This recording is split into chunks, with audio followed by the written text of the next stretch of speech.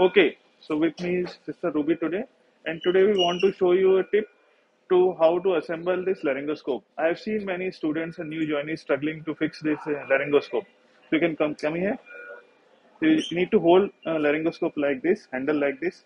You can see the rod here. Then this laryngoscope socket here. Simply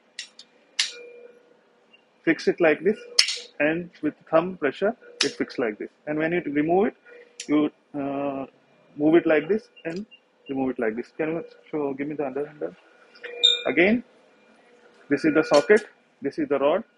At 45 degrees angle you fix it like this, and this just push with the press of thumb, correct? Then if you want to remove with the finger pressure, it gets in. Thank you.